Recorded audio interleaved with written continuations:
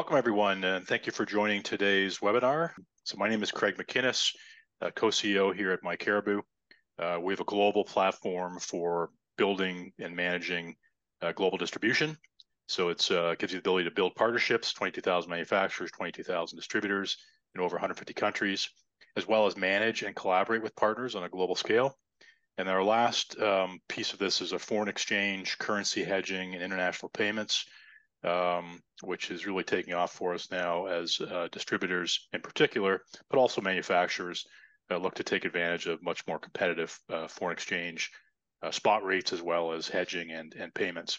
Let's get started. So really thrilled to be joined by Nancy and Lauren. We have done a webinar together previously, and I'll mention that in a minute or two here.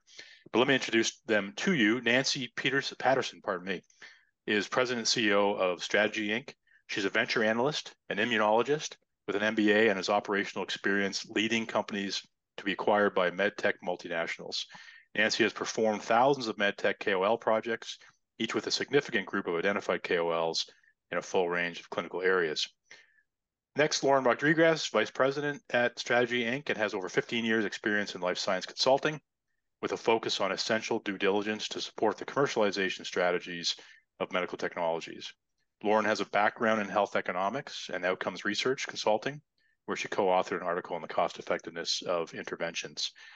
In terms of Strategy Inc., we will put up a link to their website in the chat panel, but Strategy Inc. was founded in 2000, offering life science due diligence, valuation, and market analysis. They have a global focus, including medtech clients from Europe, Israel, Asia, and South America who seek U.S. market entry. Clients include enterprise medtech companies, distributors, VCs, and emerging companies with technologies in all stages of the product life cycle. As I mentioned, this is our second webinar together. I'm thrilled to have Nancy and Lauren back again. The previous webinar we did was focused on KOLs, key opinion leaders, and we're going to put a link in the chat now to the recording of that webinar as well. So Nancy and Lauren, thank you so much for joining me again today. Really excited about today's topic, and I'll pass it over to you to get started. Great. All right. So can you hear this, everybody? Absolutely. Sounds great. Cool. So I'd like to begin and say thank you to all participating in the inside story about how value analysis works and how to ensure that your innovation will receive acceptance from value analysis committees. Today, we're going to take you through approximately 30 slides that will detail about what will be asked by value analysis committees, what evidence sources you need, how to prepare, and at the end, the top pitfalls and how to circumvent them. Let's get started. Next slide. As Craig said, we have a full suite of consulting services for essential market analysis. I founded Strategy Inc. in year 2000. And 46% of my business for the last 18 years is international for clients who seek U.S. market entry. I invite you to review this slide in detail when you receive the presentation deck and share with colleagues who are seeking due diligence services. Next slide. This is the overview of the agenda. We're going to cover the value analysis aspects that should drive your efforts to ensure that you will receive an accepted decision. So the next question, the next slide is why value analysis? Why value analysis? Value analysis is a comprehensive evaluation of a technology, device, biologic, or service by a diverse and experienced group of healthcare business professionals to assess the value compared to existing clinical solutions or practices. There's a significant rise in the need for information to receive approval to sell your technology in an institution or have it available from a GPO. 55% of all healthcare facilities report having a value analysis process, while facilities with greater than 1,000 beds, greater than 90% have a vigorous value analysis process. You've got to go through it if you want to sell your technology. So let's discuss what happened for you. Your team has been involved in the lengthy development of an innovative technology. The R&D is complete. You have completed testing, you have regulatory clearance or approval, and may even have reimbursement. And now the management and investors expects and forecasts revenue at specific levels. Your sales organization presents at several medical institutions seeking approval of your innovation for sale, only to be told that access is denied. You find out now that the facility requires additional financial or comparative evidence, so you're in a holding position for at least a few months or even up to a year. Let's learn about the anticipated information that will be requested so the Medtech leadership or the distribution team for innovation can ensure that you will not be in such a place. Next slide. So what do value analysis committees do? They have basically three functions. And what are those three? Let's see. The reviewing operational data to provide financial metrics against which to compare technology. This includes per unit cost comparisons, revenue potential, and reimbursement for procedures performed. They review and compare clinical efficacy data. The overall mantra seeks value-based improved clinical outcomes and the documentation to prove it. Next slide. Who's part of the Value Analysis Committee? We're going to be speaking about Value Analysis Committees, or VACs, so we want you to have a good idea of who we're referring to in that discussion. Value Analysis Committee has a consistent multidisciplinary group of 6 to 7 individuals across several specialties as shown. Some institutions have more individuals depending on the particular subspecialty. The group is able to review the information presented to validate the technology offering, including safety and efficacy, incremental costs compared to current and emerging offerings, and healthcare provider preferences. Clarifying the value analysis process for med device and biotech developers will ensure that you're prepared with the required evidence-based documentation to validate the technology offering, or if you have been blindsided by a denial, insight of how to take direct steps to achieving a solution. Next slide. Physician engagement in value analysis. So what is the percent of physician engagement in the value analysis committees? 57% have strong to moderate physician involvement. This is based on a 2003 survey from GHX, Global Healthcare Exchange, and the Association of Healthcare Value Analysis Professionals, which really delivers context and weight to what we're saying. So on why this is important to know, let's go to the next slide. What happens when value analysis denial? It's going to impede revenue.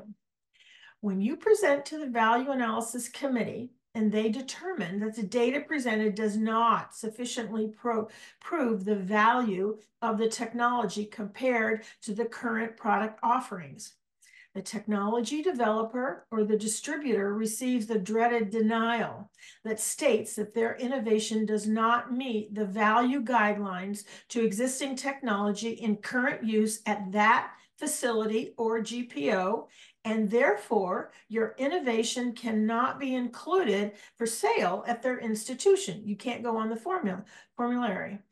In the redacted example on the lower left-hand corner of this slide, you see the VAC, what they mentioned for remediation was required. They don't always tell you, but in this case they did. Comparative economic benefits, landscape review, and a documented physician-based trial is what this particular institution was looking for this particular technology. If this happens, it's time to secure help from a consultant to see what steps can most expeditiously rectify this solution. Great. So on this slide, we have a general overview of the value analysis process based on the described processes at a range of facilities. However, it's been said if you've seen one value analysis program, you've seen one value analysis program. So I want to keep in mind that there will be some variability around the nuances of this process between healthcare facilities and GPOs. What we've outlined here is a 4-stage process from the request for a product evaluation to negotiations and contracting. The timeline is estimated to take around 90 to 100 days, 120 days. However, this will vary based on the frequency of VAC is meeting, which could be weekly, biweekly, monthly, quarterly, etc. The number of products they have in the queue for review. If a device trial is required, that could add another 4 to 12 weeks. And then if additional data is requested during the VAC in that stage 3, you'll see that it'll prompt a return to that gathered data stage and a return to the queue for review once the data is identified, and that can extend the process further. And then in the next several slides, we'll dive into the specifics of each of these stages and how you can prepare as a vendor to more effectively navigate through the stages of this process. Move on. Great. So in this first stage, the requesting a technology evaluation can happen in a number of ways. There are a few critical points that will aid at this stage. While we're going to focus on new product requests throughout this process, a request can be initiated for new or existing products, as existing products with expiring contracts will also undergo review. Most new product evaluations are requested by a physician. Other request sources can include nurse or service line leadership, supply chain, or in some cases, a sales rep. That's much less common, and that partnership also still usually happens with a physician champion. It is the burden of the requester to identify the need or the problem solved by the new product and to clarify how the current practice is not meeting needs. So this is your first step in the request, to clearly outline the need or problem solved. Many VACs will not consider a technology review without a well-defined need, or they'll just struggle to justify the value of the technology that doesn't solve a real problem. And then secondly, as most new product evaluations are requested by a physician, identifying and building relationships or partnerships with leading physicians at target facilities early is an important step in this stage. Physicians will naturally be inclined to initiate a request for a technology they desire to use. And then also with enough prior experience and exposure to your technology, you may be able to forego a formal tech trial if the physician is able to speak sufficiently to the functionality of your device and that it works as claimed. And lastly, support the physician champion as they initiate the request. As a vendor, you can also contact supply chain sourcing managers to request an evaluation, but this is far less common. You can move on. Great. So in the gathering evidence step, the value analysis committee will work together all available and required evidence to answer questions that might arise in the evidence review. VACs will often work with the vendor to make sure they have all the required evidence. So this is a good opportunity to provide any and all prepared materials, data, and evidence to support acceptance of your product at that facility. Your ability to present clear and organized evidence of the technology value compared to current offerings and established competitors will help expedite this step, but also it'll ensure your technology's advantages are being accurately portrayed and considered. The more information you provide, the more control you have over the narrative, so you'll know that they aren't lacking any vital insights. And keep in mind the evidence required here, regulatory documentation, tech trial, current practice patterns, health and economic outcomes measures, and we'll dive deeper into what each of these types of questions and documentation will be considered in the next slides. Great. So as I mentioned, VACs will gather data to answer a number of questions. Here we've organized the types of questions asked into 10 categories. I'll give you an idea of some of those questions that have been shared with us by VAC members, and you'll notice many of them are comparative in nature. So they're comparing the technology in review against the current products being used. And I'm just going to fly through a quick list here. So in patient outcomes, what are the clinical outcomes differences such as effect on hospital length of stay? What impact does it have on patient recovery? And we're going to expand on common outcomes measures later with some examples. Quality of care, which includes patient safety. So how does it affect complications, readmission or redo rates? What's the patient's disposition after discharge? Clinical and technical could include how does the technology work as claimed? How does it work compared to current tech? What are the efficacy outcomes? How does it affect procedure times or current practice?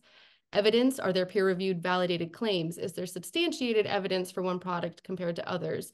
And we'll get more into what types of evidence hold higher validity as well.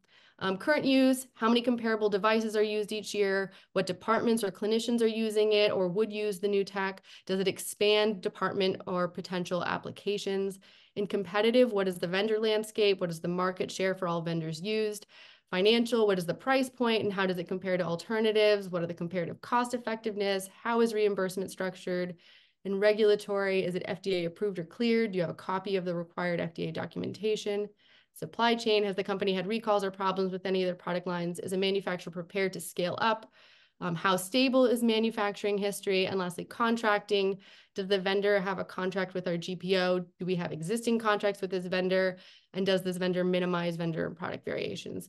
So you'll see value analysis committees, they really get into the details of the product and how it would impact their process in their hospitals. Move on. So VACs use a number of data sources to establish claims and comparative value and to answer those questions I just listed. So here's a few.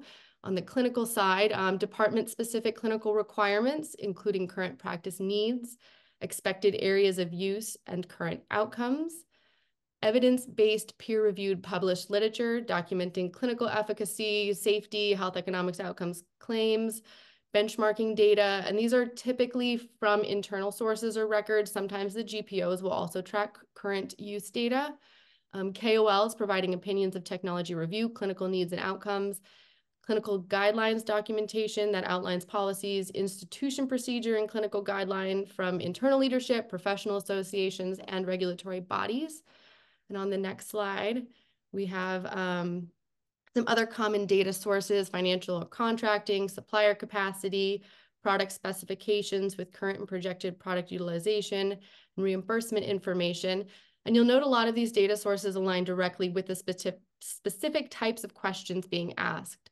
Not all of these are data sources that as a new vendor you'd necessarily have access to, such as contracting history or benchmarking data around current use or department requirements. You can do some homework in the areas. You can also focus on providing strong supporting evidence using many of these other data sources, such as peer-reviewed publications, KOLs, and reimbursement. Moving on. Next, here we have, so this is a list of common outcomes measures that can be used to demonstrate quantifiable value and benefit of a new technology. This list is neither exhaustive or disease procedure specific, but just given as an example to demonstrate the range of areas where value can be demonstrated. Additionally, we recommend further identifying outcomes specific to your target clinical applications, as those will carry a lot of weight. And move on. Great, so we're at the third stage. This is where the value analysis committee, or sometimes you'll see a value analysis team, the names are interchangeable.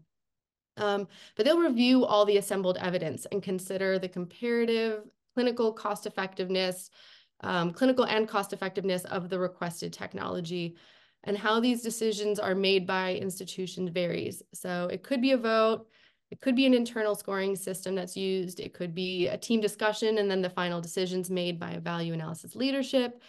Some institutions' decisions are still heavily influenced by physician champions.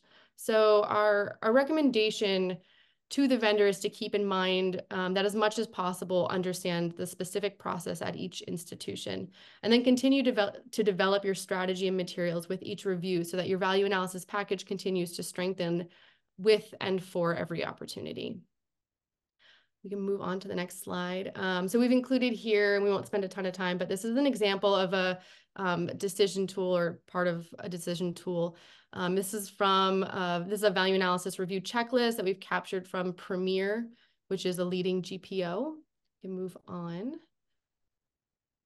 So some of this is going to sound redundant or be redundant, but here are some of the specific financial and clinical factors that will drive a value analysis decision based on primary research that we performed a few years ago. So this is stuff that was told to us by value analysis committees.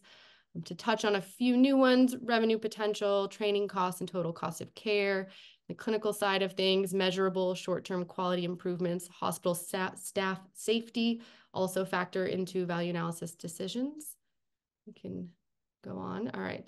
So also from that primary research we did in 2020, in a Strategy Inc. survey of value analysis professionals, clinical evidence was described as the top factor driving value analysis decision-making, which aligns well with the 2023 GHX Association of Healthcare Value Analysis Professionals survey, where reportedly more than half of value analysis professionals rely on unbiased clinical evidence.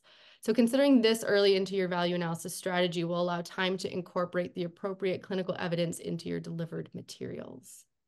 So the next slide is about negotiations and contracting.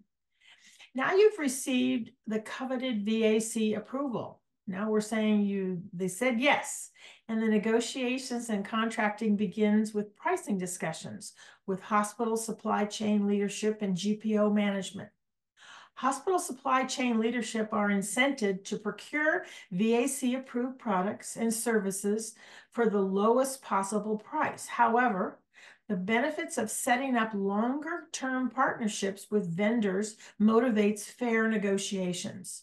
To strengthen negotiations, product developers should have detailed information on competitor pricing to set expectations, volume-based discounting, stocking requirements, shipping cost payments, lead times for product delivery, product shelf life, storage requirements, etc. You need to have completed your homework to secure the best pricing and longer-term contracts. Tiered pricing contracts are determined based on volume levels and commitment. Contracting with top GPOs can open several sales pathways at once.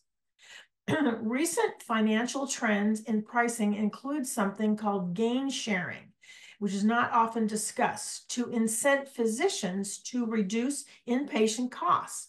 Hospitals can award a % of the realized savings over the prior year to participating physicians, cash to the docs, and the hospital management. The objective is to improve patient care while lowering cost. This discussion is to emphasize how important overall costs are for new products. A vendor needs to be able to communicate the overall value. Next slide. So how do GPOs engage with value-based purchasing? As you know, GPOs do not purchase products themselves, but instead negotiate contracts with manufacturers and distributors that hospitals or healthcare providers can choose to use when purchasing products. The GPOs deliver 10 to 18% savings across the board for healthcare facilities through negotiated discounts from manufacturers and distributors. 97% of medical facilities, hospitals, belong to at least one GPO, and many belong to multiple. In 2023, the top 5 GPOs in the U.S. covered 91% of the total number of staffed beds. Vizient, the largest GPO, covers nearly 40% and represents nearly $110 billion in annual revenue, and that's a 2021 data point. The total 3 GPOs the top ones account for 80% of the top 10 hospital staffed beds. You really need to understand what's going on with the GPOs and be sure to present your information to them for value analysis review. The robust value analysis process should be initiated simultaneously with outreach to institutions, so you do them in parallel. The GPO's value analysis is structured to assure all safety outcomes and risks are reviewed. Most GPO contracts for vendor pricing use 3-year terms and negotiate dual sources or multi-source vendors. Member healthcare facilities pay on average a 3% membership fee to the GPO, and some pay outcome fees for some products. On the other side, manufacturers pay administrative fees of 1 to 4% of their sales volumes to be sold by a GPO after they have passed the value analysis process for inclusion. It's a complex process, but it's an important one to be involved in.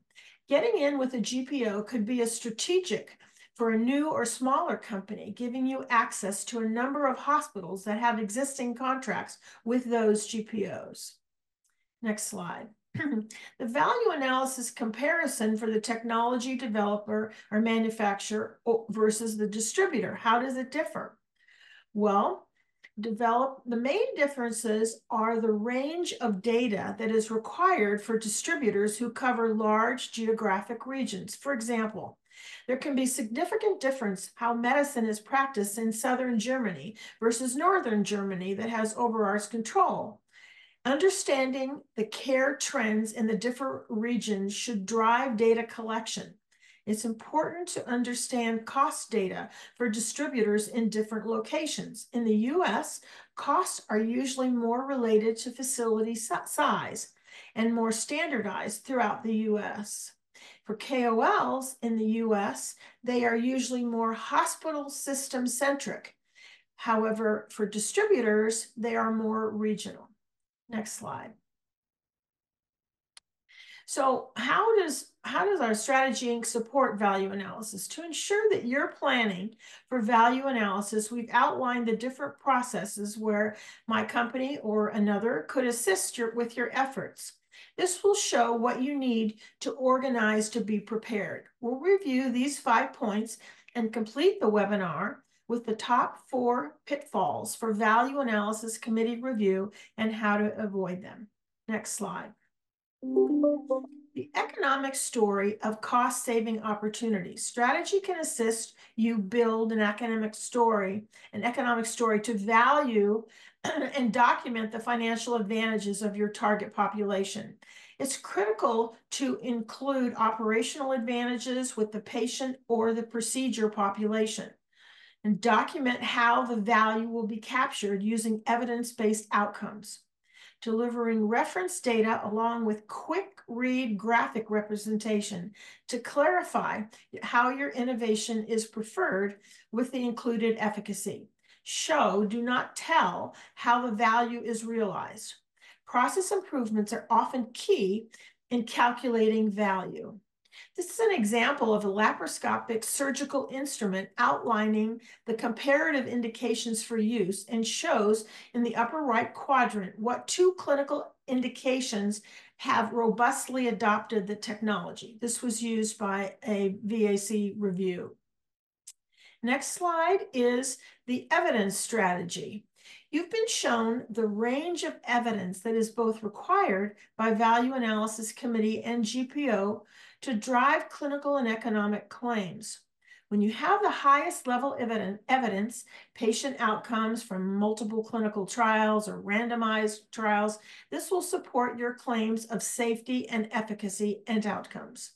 Alternatively, you can use peer-reviewed professional studies are welcomed by value analysis committees.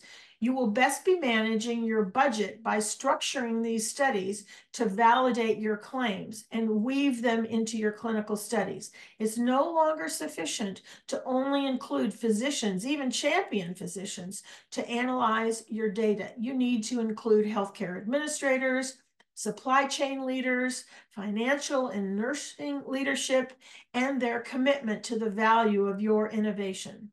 The overarching question that needs to be addressed with the review is how does the technology improve patient outcomes and reduce the overall cost of care? Next slide.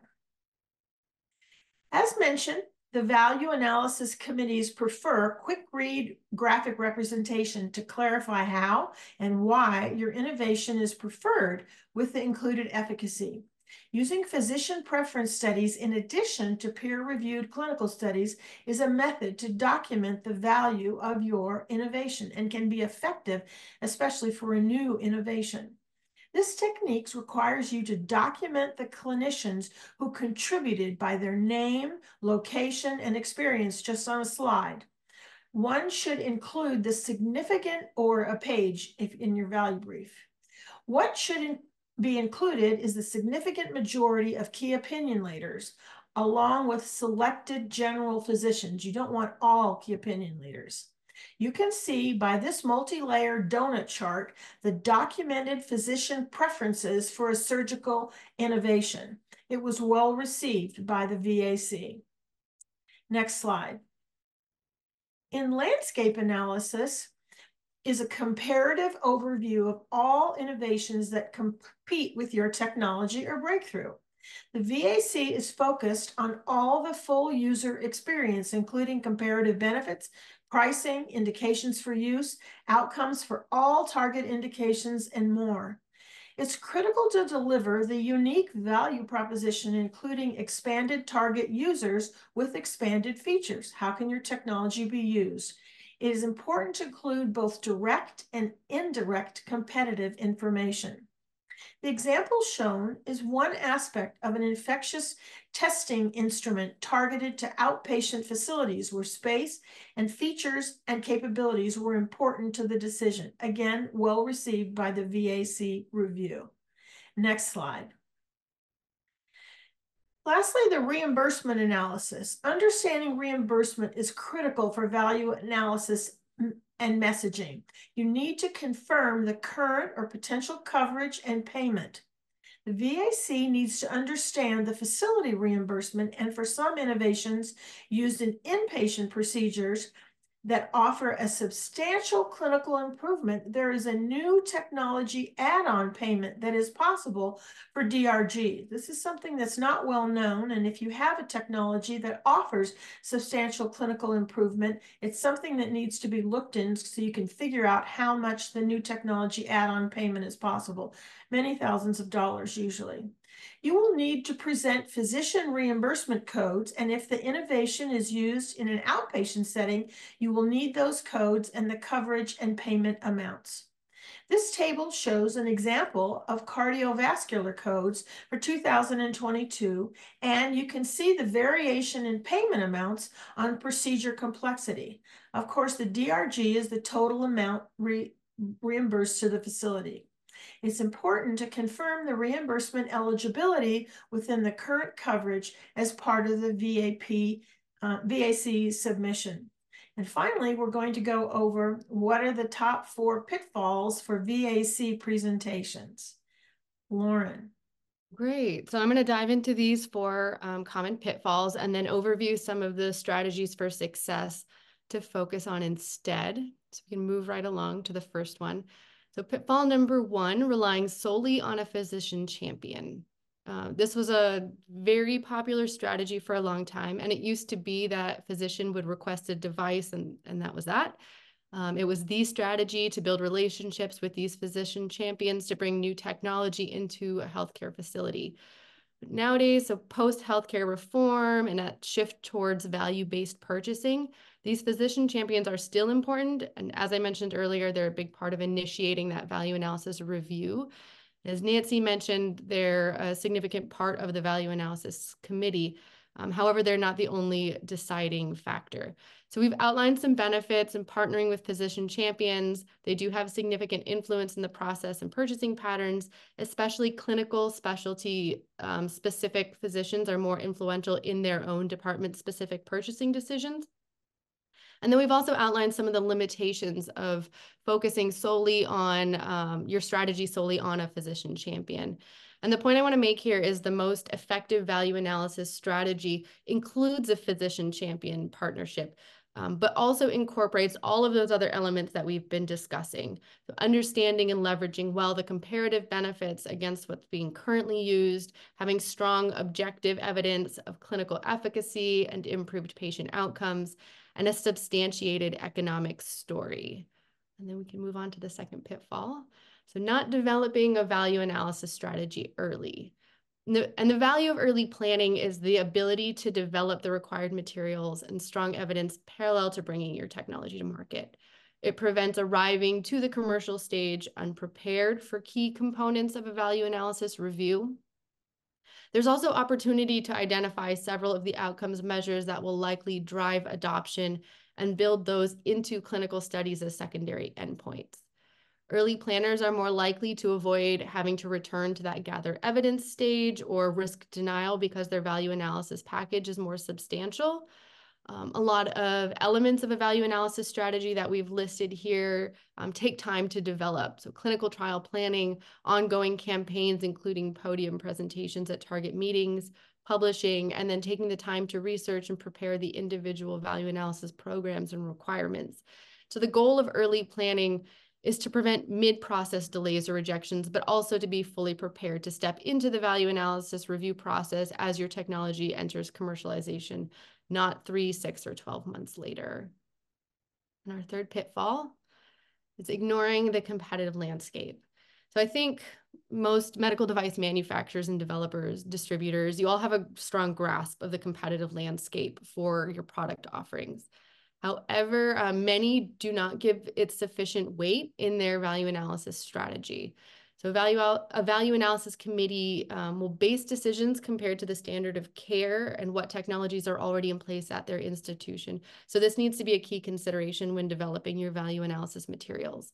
The competitive landscape should not be taken for granted, and in fact, it can be used to build a case for the value of your technology. We've included here several points of comparison, clinical, economic, operational, and something we found that I've seen is instances where companies invested in understanding the competitors in detail and unlock some niche opportunities of competitive advantage as market entry points. So both in targeting very specific applications where current technologies were lacking or less safe or effective, or also by identifying a very specific feature set where higher adoption trajectory was anticipated based on the competitive capabilities. And our fourth pitfall, our last pitfall that we're going to discuss today, is under-preparing for scalable supply chain. So for many institutions, concerns around supply chain are heightened following the supply chain challenges that resulted from the COVID pandemic. And then also there's a cost-saving effort. Many facilities are keeping lower inventory than they once did. In a GHX survey of 400 nurses, physicians, service line leaders, and supply chain administrators, more than half could recall a time when a physician did not have the product required for a patient's procedure. So I think it goes without saying that this is a significant disruption of care for a clinician to not have the required medical supplies, and a significant risk for a healthcare facility to not have the appropriate supplies available. For smaller companies and newer market entrants, it will be necessary to anticipate these concerns and approach value analysis with evidence or a strategy for scalable supply and an infrastructure in place to navigate things like natural disasters. For companies outside of the US, manufacturing or storage facility locations might be something to consider. Some institutions prioritize suppliers that are closer to their care delivery sites to help mitigate the risk of supply disruptions. And then lastly, we're gonna move on to these 5 summary strategies for success. And these are things we've been touching on, I think, throughout this presentation. The first is to understand the audience. It's not only clinical or only business. Value analysis materials should speak both to audiences and consider both perspectives. They should also address clinical needs as well as the business needs. Secondly, educate instead of sell. Value analysis materials should use language that informs and educates with a focus on the product and clinical evidence over things like the company's story. Materials should focus on improved outcomes that are built on understanding need-to-haves versus nice-to-haves. Focus on outcomes that demonstrate a solution to that identified problem or meet the need that the other devices don't. Fourth, confirm technology advantages first with data. Evidence-based decision-making means documented proof of technology advantages with published literature and reliable sources that will increase the likelihood of a green light. And lastly, build an economic case. Economic outcomes data, reimbursement, and cost savings analyses can all help a new technology to stand out from competitors, even if it's from a long-term perspective. And I think that closes out our discussion today. Excellent, thank you. I'm just gonna pause sharing the slides for now as we move into the Q&A, and then we will do a little wrap up at the end. And really, like the content here is fantastic. I should have mentioned earlier on, in case you're taking notes as you go, we are going to share the deck. Nancy and Lauren were kind enough to do that. So we'll share the deck afterwards as well as the video. The questions that came in advance, Nancy and Lauren worked into the presentation, but there are lots of great ones coming in as we speak here. So I'm going to start with the Q&A here, and just keep putting them in. If we run out of time, we'll try to answer them afterwards in an email to all the participants here as well. So, okay, the first one is, does the rigor of analysis and substantiating data requirements by the VAC depend on the FDA classification of the Medtech product, e.g. class 2 versus class 3 device? Okay. I'm not sure if Lauren or I are answering these questions. I can answer that one. Maybe she can take a different one. But yes and no. If you have a class 3 implantable device, yes, the VAC is going to be more rigorous because obviously the product is more robust in use within patients. However, the data that we've gone over and covered is quite similar for all of them. Class 2 devices do have requirements for value analysis. Usually the number of people who are involved in the review is less robust than for a class 3 device. So if you have a class 3 device, you need to make sure that all of the issues that we've covered today are included. For a class 2 device, especially one that's been around for quite some time, that particular market segment, it may not be, the robustness may not be as significant. So there may be particular features that you're going to be able to offer, specifically cost efficacy, that will really pique the interest and approval of the VAC. I hope that answers the question.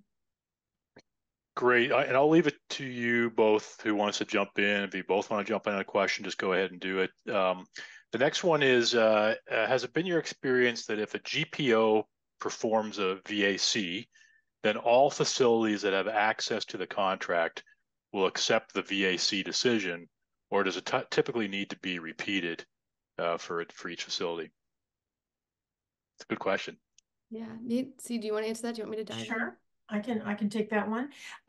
Yes, the VAC, the institutions will have access to it through the GPO if they are a member of that GPO. However, institutions generally want to have their own VAC in addition to what is taking place with the GPO. So that's not the only solution. It is one of the requirements to get the GPO to go through and sanction it through them, but additionally, you are going to be required to go to the different institutions. It does seem to be a convoluted process. Why isn't there just a major overarching decision maker that once they say yes, that everybody can go ahead and buy it?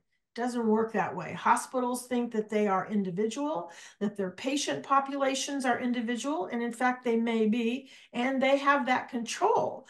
Their supply organization has that control, so they're going to want you to go through it as well. Hopefully that's... Yeah, and Nancy, I have a follow-on to that. Would it make more sense then to go to a facility first, get buy-in there and leverage that into the GPO, or are you better off starting with the GPO and try to use that to get into facilities? It's a very good question, Craig. What we've found to be the most effective is to do them in parallel. Go ahead and pick, say, the top 10 GPOs covers 94 or 93% of all of the beds in the US, and there are some outside the US that also have GPOs that they're involved in. And so it's going to be a process. It's going to take you about 2 to 3 months when you get started, before a GPO is going to review it. May take them a couple of weeks afterwards. Significantly, conversely, that you can go through the different institutions, and depending on how wide your sales force is, or if you have a team that's going to do the VAC analysis prep, or if you use an external organization, you can have several sites that are moving forward. It's not a process where you have one and then you go to another one. In order to generate the revenue that your management and your investors are going to be looking for, you're going to need to be doing them in parallel so that you can achieve your approval. Hopefully that answers the question. Yeah. That's great. Thank you. Yeah, go ahead, Lauren. Sorry. If I may, I do think that there is some advantage to being with a GPO that is affiliated, to have that approval from a GPO that's affiliated with the hospital you're trying to get into, because they like that from a contracting perspective, that your product's already on the list with that GPO. That might make the contracting process easier. So that would be something that would be perceived as a positive for the hospital you're trying to get your product placed in. Yeah, I was amazed by your stats around just the market domination of the GPOs. So I spend my time in Canada and the US, and it's virtually identical, like north of 80% now, through the big GPOs. It's incredible. So obviously a key part of the strategy. Okay, next question. What's the chance of success to go through a VAC for a Me Too consumable product? So I guess it could be Me Too or consumable, or both of those things. You want me to do that one, Lauren, or? Sure, I think. Okay. Yeah, go for it. So it's going to depend on product use. It's going to depend on the adoption by the use group, how the nurses feel about it, your biomedical engineers feel about it. But the main issue for a Me Too consumable product is going to be on price. So you're going to need to show what the economics are of your particular technology. And there may be some that, we haven't covered today. How does it work well? How is it being adopted? So yes, it's possible, and you're going to be able to go through the VAC, but you're going to need to understand the health economics outcomes. Hopefully that covers the answer. Great. Okay, let's move on to the next one here. So this is, have you seen that IDNs have VACs that can apply to all hospitals within the network, as opposed to GPOs as noted above?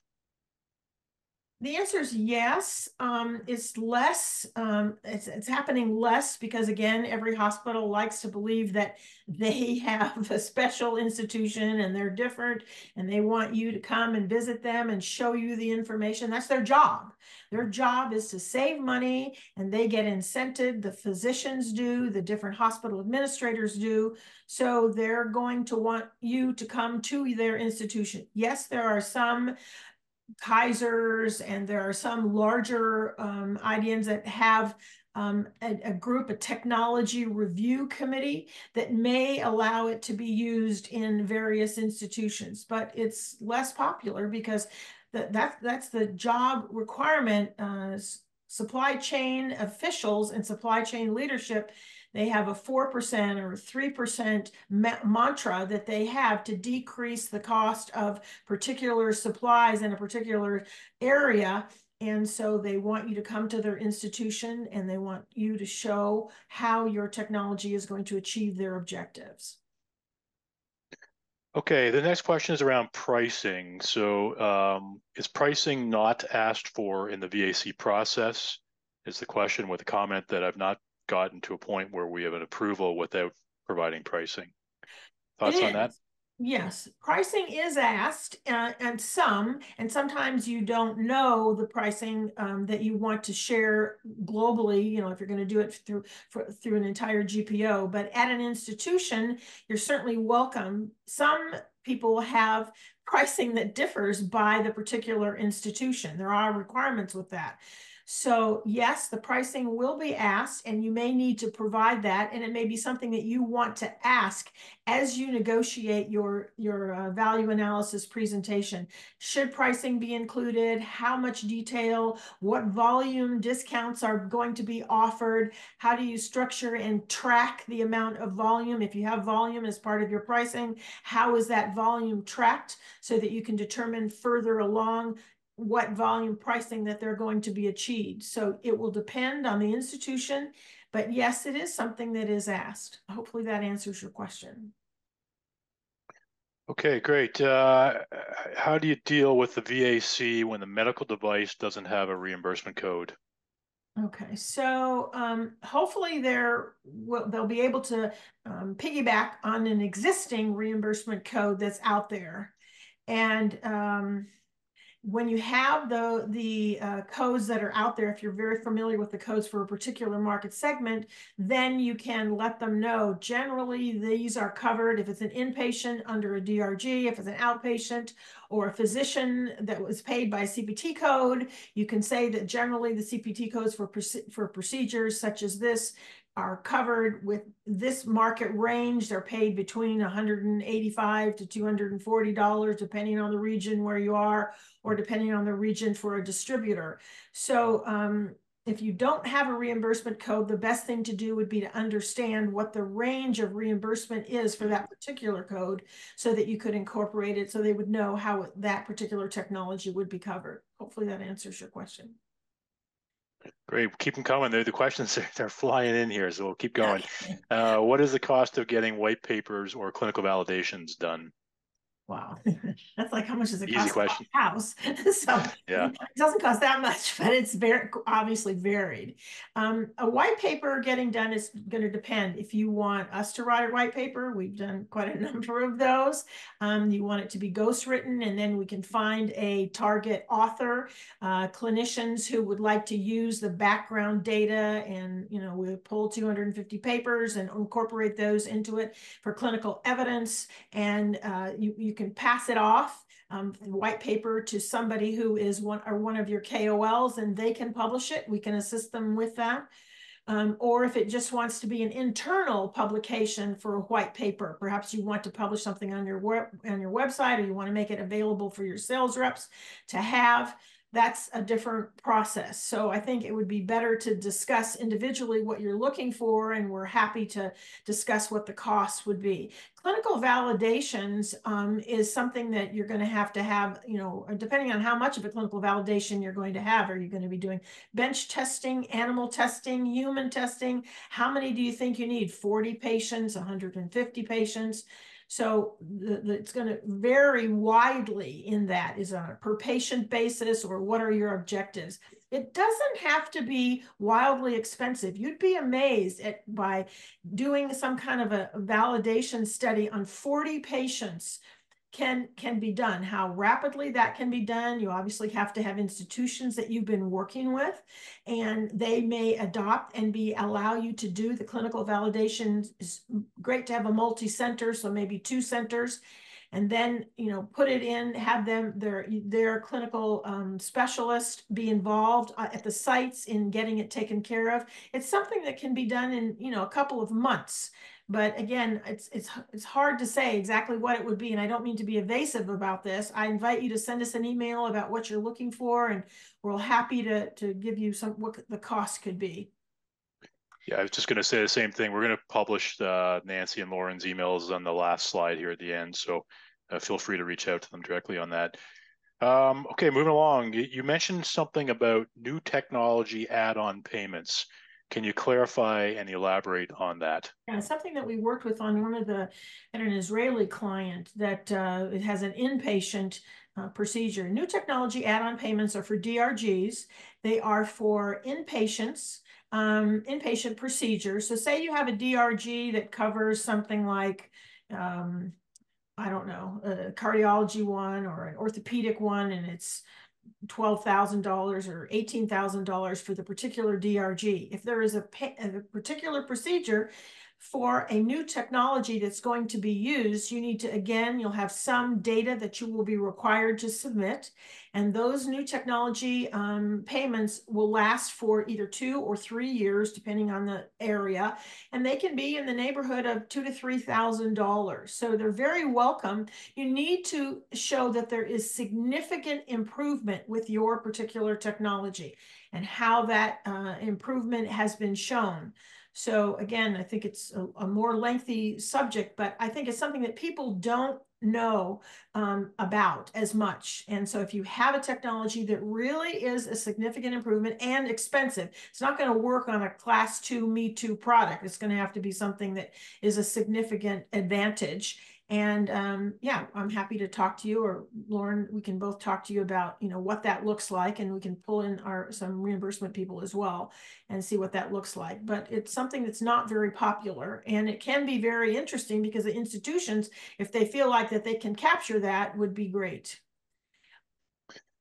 So one of the questions that, well, it's really more a comment, but it was from somebody who had previously asked a question when we were talking about going to GPO first instead of the facility, go to the facility instead of in advance of the GPO. You talked about going on parallel paths. His comment was that he doesn't go to the GPO first because then he gets stuck with a price afterwards. So I don't know if you want to comment on that or not, either one of you on that. Have you Well, found that it previously? sounds like he had an experience with it. I think Yeah. maybe they didn't have the appropriate documentation to validate the particular price that they have. So I think I think that would be important to really understand. If you are going to go to the GPO and you are going to have pricing information, you need to establish what is the price and what is the value of that price. How does it allow you to treat more patients? How does it allow you to get more rapid release from the hospital, more rapid ambulation? What are the advantages of the particular technology and documenting? There's no doubt about it. Everybody's about saving 2%, 3%. So it is difficult to have a new technology that has a higher price. But if you have the data to prove it, it's something that can be done. So Yeah, I'll just mention we are gonna do a hopefully a series on GPOs in terms of webinars in the future. So there's so much we can dig into there, and so when we get that one together, I'll make sure it gets sent out to today's participants, because there's a lot of kind of overlap here on the GPO side too. So, okay, we're just about out of time. Although that's fine. I'll just try to ask a couple more here. If we looks like we have time for maybe one more. Roughly what percentage of products get rejected at the first stage, request product evaluation, versus after review by VACs? Okay, so again, roughly what percentage of products get rejected at In the the first first stage. stage? Yeah. Request the product evaluation versus after review by the VAC, meaning they won't even review. Well, it's going to depend on who do you have. You need a physician champion who is going to be somebody who's going to go to the committee and say, look, we're going to be able to save 12 to 14%. We'll be able to do a particular more procedures, et cetera. You're going to have somebody speaking for that. Sales rep can be involved in influencing a particular clinician in what the issues are and why they think that particular technology is impactful. And then each institution is going to be different. They may have criteria that you need to show, document, send them a form. There are, 5 or 6 different check marks that you need to go through to show what the value is going to be. Once you've gone through the review, the number of people that get rejected, it all depends on the type of information do you have. Do you have clinical information, clinical data that supports the value of your technology? Health economic data is going to be what allows them to be included at the institution and showing what the value of the technology is. You need to be incorporating this early in your process. Earlier is always better and more effective. Hopefully that answers the question. That's perfect. I really appreciate the great questions that came in. We didn't get to them all, but we will do our best to answer those in the follow-up email to the audience that attended today and that signed up as well. So I just want to thank Nancy and Lauren. Fantastic topic. Really glad you brought this one forward. A lot of great questions today from the audience. Nancy and Lauren's contact information are up on the screen now. You should be seeing them, and my contact information as well. So Nancy, Lauren, thank you so much. Attendees today, thank you for joining. I'm going to stay on just about 5 minutes. For anyone who's not on our platform and wants to see it, I'll just give you a quick overview. For those of you that are already on it, it's probably redundant, but I want to thank you all for attending today. Thanks again, Nancy and Lauren, and I'm just going to switch over to my browser so I can give you a quick view of the platform. Very quickly, we really do key things here as market data, finding and managing partners, and then our foreign exchange, hedging, and payments piece. So I'll just give you a quick overview of those. This is the market view. This is my view of the world as a manufacturer in this case, let's say. Green markets are markets that I'm already active in, as you can see here, and purple markets are ones that I've targeted. We cover market data on 105 countries, and our purpose there is really just to inform manufacturers, prepare them a little bit in advance of going to market. So I'm using Brazil as an example here. We cover off over 800 data points now on each of these markets. So whether it's, you're looking for surgeries by category or types of physicians, surgical specialists, if you want an overview of the regulatory environment, if you want to know about expenditures and financing in that market, that's what that's all about. So we do that for 105 countries. We have distributors in 150 countries. And to find them, there's a couple ways to do it. A simple way is a search. So it is the world's largest set of data around manufacturers, distributors. It's also, I believe, the largest in terms of active use by those companies as well. And what you'll see here then is 44,603 companies. And so if I was looking for distribution partners in a particular country or a particular region, so I'm going to say distributors, sales agents, and I just showed you Brazil as an example, so let's use that one. So that'll take us down to 1,140 distributors in Brazil. And now I want to further subset it and say I'm looking for cardiovascular distributors. I could also do things like call points, who do they sell to? How long have they been in business? Are they full line? Are they specialty? Are they national? Are they regional? In any case, we then give you a profile of the company, a full profile with their website, their LinkedIn page, some information about who they sell to, what product categories, etc. And you can then connect with companies through here as well. This idea of shortlisting here is if you were working on building out a list of potential distributors in Brazil, these are 4 distributors that I'm looking at currently, and I can add companies to that short list. I could work with my team internally if I need to thumbs up, thumbs down, communicate with these potential partners. All kinds of things you can do here to eventually find the right partner in there. The second way to find partners, and frankly the more powerful way, is through what we call opportunity posts. And so what you're seeing here, these are live opportunity posts that get matched against your profile. So I'm logged in as my Caribou, so I don't really have I'm not a manufacturer or a distributor on the platform. If you logged in, it would take your profile, almost like a dating site, and match it with potential opportunities that are out there. So for example, this is an anonymous posting, or opportunity post, I should say. So American-made cardiology and diagnostic equipment, they're looking for distributors in the US, Canada, Brazil, Australia, and New Zealand. And so if I was a cardiology distributor in one of those markets, this would be highly ranked in terms of match score. Here's another example. This is a Seam Frame, which is a French manufacturer, and they're looking for distributors in these particular markets, so Asian markets. Here's a description. Some cases you'll actually see, product fact sheets, information, about those particular, about the products that they sell, etc. And again, if I'm ready to actually respond to it, the Seam Frame in this case is going to ask me 5 questions. So, why would your company be a strong distribution partner? I'm not going to actually do this because it would send them a response. I don't want to do that. And then, follow-on questions to that as well. So opportunity posts can be posted by manufacturers or distributors.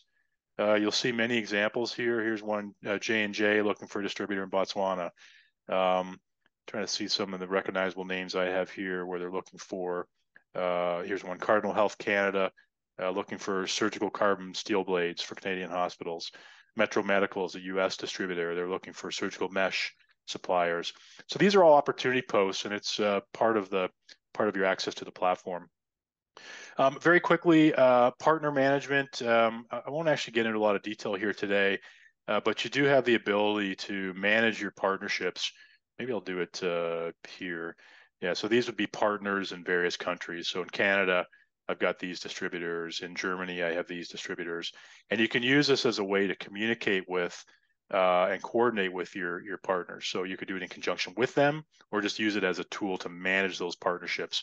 Things like sharing files, sharing conversations about new products, etc., can all be done through here.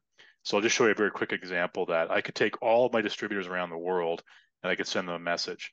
I could take all my distributors around the world, or some combination of that, and share a file. So maybe I have a new training video, a new fact sheet, a new white paper, a new KOL. It could be any number of things. You drop that in here, and it will basically go out to any of these that you've selected here, all in a couple clicks, basically. So tremendous communication tool for you and your partners, and it's free for them to be in here with you. They can basically be in here and only see you. They don't get to see any of your other partners or anything like that, but it's a fantastic tool, both for managing your distribution partners, but if you're a distributor, it's a great way to manage your suppliers as well. The last thing I'm going to show you very quickly is our foreign exchange hedging and payment solution. This is really a powerful tool.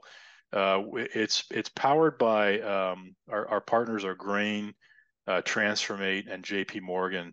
And what we realized in the medtech market is that distributors around the world are often selling in one currency. Let's use the Brazil example I mentioned earlier, or Mexico. Let's use Mexico.